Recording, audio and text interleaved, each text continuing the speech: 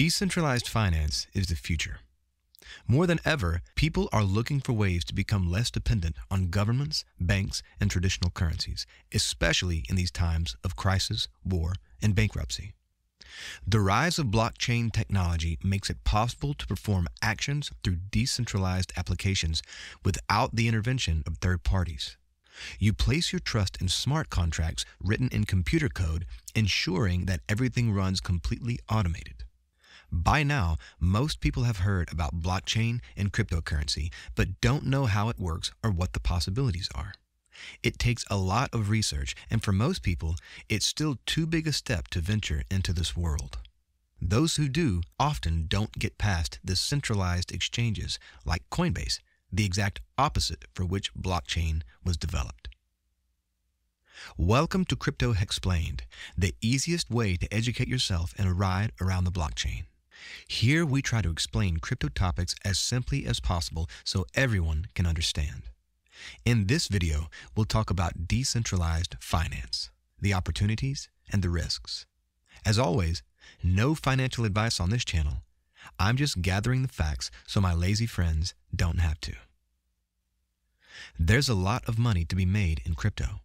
Just follow the trend and buy the latest tokens recommended by your favorite YouTubers with lots of followers and credibility. Easy. Wrong. Many people think that they have to make the best trades to make a lot of money. They try to time the market to buy and sell at the most ideal moments. However, in reality, more than 90% of people who trade don't have enough knowledge regarding financial markets, analyzing charts, or the utility of the cryptocurrency they're buying, if there's even any utility. Some YouTubers only post videos about the next big trending crypto that gets them the most views, and others are sponsored to promote a specific token. If you do consider yourself a trading expert, you still need to bear in mind that due to the extreme volatility of cryptocurrency, emotions can quickly take over and influence your decisions, even without mentioning the fear of missing out. To make these trades, you can easily create an account at a centralized exchange. After validating your ID, you can deposit the amount of money you want in just a few seconds and start trading. These crypto banks make it so easy to trade and actually promote this as much as possible since they're charging fees for every trade you make. The more you trade, the more they earn. Though, I would be lying if I said that trading is the only thing they offered. At some exchanges, it's possible to lock up or stake your tokens, earning you yield in the process. But what most people don't know is that these exchanges can stake your tokens on the blockchain. This is done in decentralized applications, or dApps for short, where they can earn more yield than what they offer you. More on these applications in a moment. First, you should also know that these banks are the owners of the crypto you purchase. Obviously, they keep records of your purchases, but it's the bank itself who possesses the keys to your crypto. Whenever you want to withdraw some funds, you have to ask for the bank's permission and hope they are willing or even able to grant the withdrawal. How they manage your crypto and whether they even own them is beyond your knowledge. Several scandals have already come to light about the mismanagement by some of the largest centralized exchanges, losing millions of its users' funds. Hence the saying in crypto, not your keys, not your coins. Some have more faith in banks than others, or some simply don't worry about it, as these bankers are just trying to make a living. Though, the point I'm trying to make is that, like any business, they are trying to be as profitable as possible. That's their primary concern, not the users themselves. Unfortunately, sometimes this results in deceit and corruption. This is where DeFi comes in. Since the birth of blockchain, and more specifically the Ethereum blockchain, it's possible to find automated applications that function without the intervention of any third parties. These decentralized applications work like any regular application, with the difference being that they use smart contracts written in cryptography. These contracts allow you to transact without the need for an intermediary. When agreed criteria are met, the contract will automatically take action and interact directly with the blockchain. There's no company behind the scenes that can be influenced by governments. You place your trust in the computer code that is open source. This means Anyone can view and read through the code to check for malicious intent. It lives on the blockchain, spread across hundreds of thousands of computers around the world, making it, first, never to go offline, and second, much harder to hack. Many decentralized applications have already been developed, ranging from games to marketplaces and DeFi. However, to be able to use these applications, you have to be in possession of the keys to your own crypto. This isn't the case if you're storing them in an account on a centralized exchange, as they own those tokens. You will need a software or a hardware wallet that grants you access to your crypto on the blockchain. This might take some research to accomplish, but after your hazing, it's just like riding a bike. There are some popular legacy wallets that you might be familiar with, but if you click on the link in the top right corner, I'll tell you about one that is making crypto easier, and most of all, safer to use. In these wallets, your funds are under your own management, as if they were in a safe at home. Only the private keys can give you access to the wallet, which then communicates with the blockchain where your crypto is located. This wallet can be connected to decentralized applications, opening the door to the world of decentralized finance. This can be very overwhelming at first. People who don't want to participate in a volatile market and would rather play it safe with a traditional savings account will not easily see the benefits. However, it can also be useful for them, as there is such a thing as stablecoins. These coins are pegged to traditional currencies such as the dollar and are therefore not subject to major price fluctuations. They are designed to hold the value of the dollar. Secondly, some people don't realize that the inflation of these traditional currencies greatly reduces the value of their savings. From time to time, the central bank makes the money printer work overtime, which can cause them to lose control over inflation. You probably noticed this at your local store recently. The inflation of a cryptocurrency, on the other hand, can be determined in advance. There are tokens with the maximum annual inflation and other tokens where the supply is fixed or even deflationary. Some dApps even allow you to stake your tokens and receive a share of the inflation as a reward, and this is often in addition to a portion of the dApp's earnings. Another downside to the centralized financial system is that it can be a hassle to transfer money from one side of the world to the other.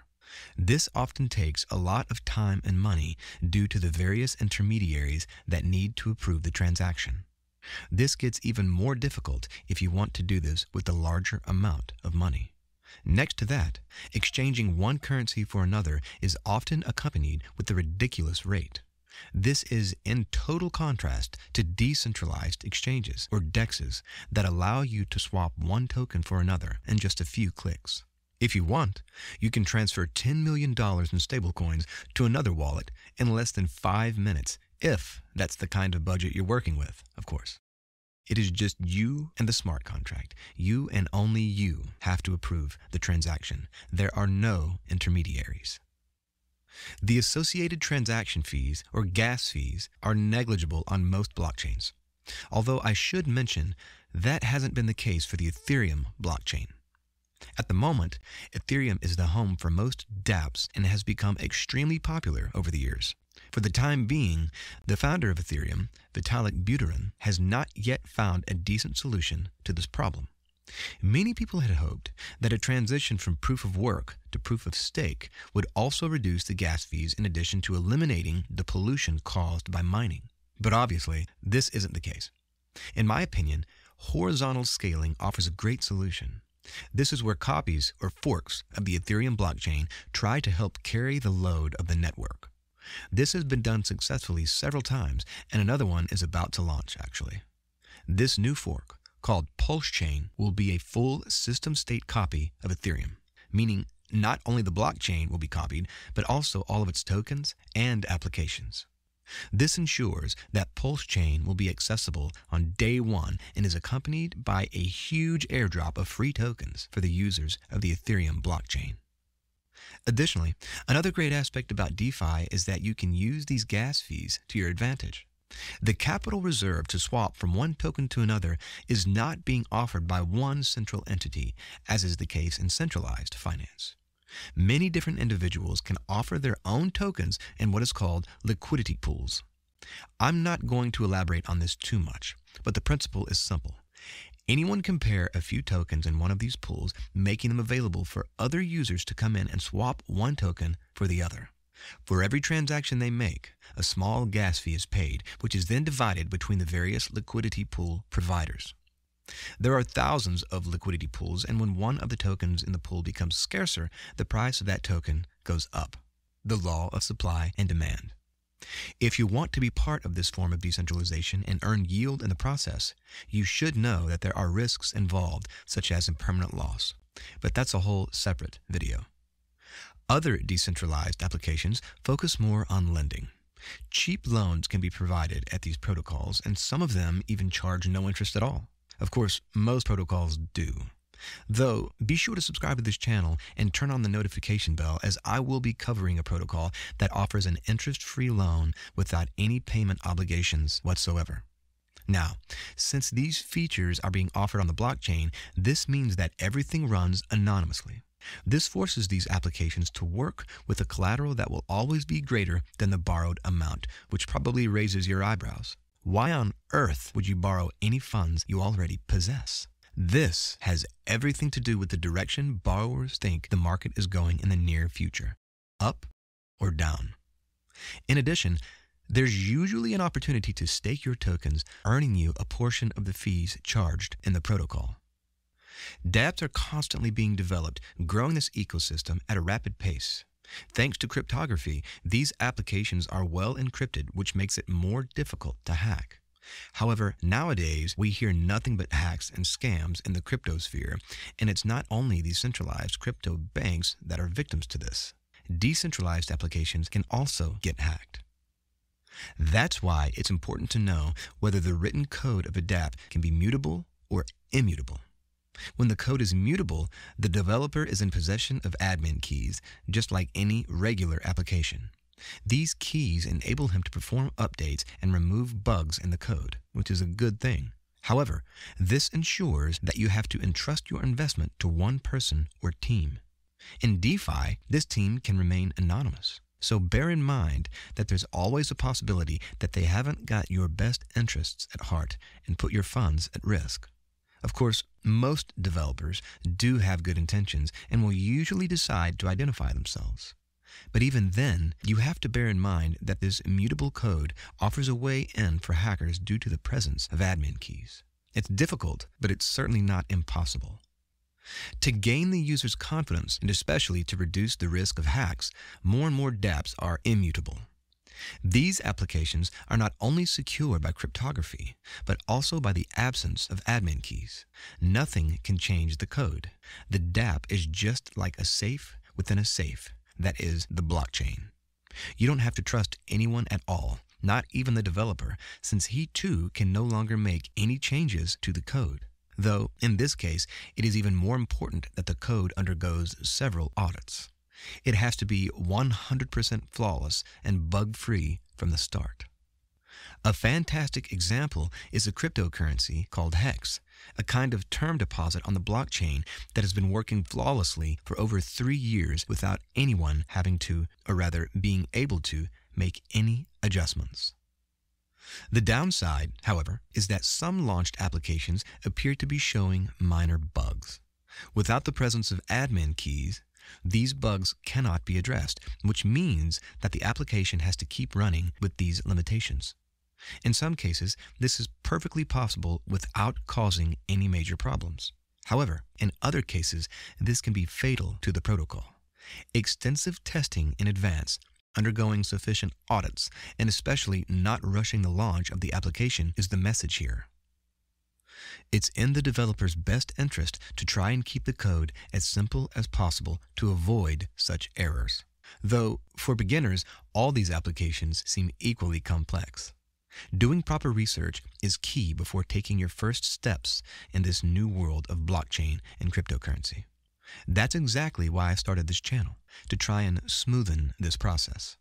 So let me know in the comments if I'm somewhat succeeding in my goal and what you would like to see differently. To conclude, I just want to point out that the biggest advantage of DeFi can also be a disadvantage. It should be clear by now that in DeFi, you have absolute control. You own the keys to your crypto and you decide what to do with it. You don't need anybody's approval. It's just you and the rules written in the smart contracts you interact with. However, this decentralization comes with great responsibility. Making wrong transactions, losing the keys to your crypto, or even getting hacked, you and only you are responsible for your funds. There is no support, there is no help desk available 24/7. Therefore, security is extremely important. For example, double-checking addresses before making a transaction, doing the necessary research before connecting to a DApp, using a hardware wallet to secure your keys, or maybe a laptop solely dedicated for crypto transactions. Lots of possibilities. In fact, there are even dApps where you can take out insurance against these types of dangers.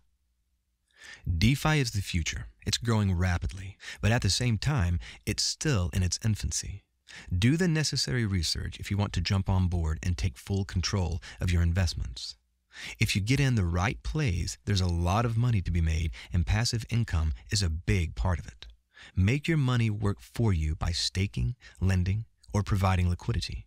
Enough options out there for anyone who wants to take any level of risk to outsmart the inflation of traditional currencies. I would like to hear your opinion and thoughts on decentralized finance.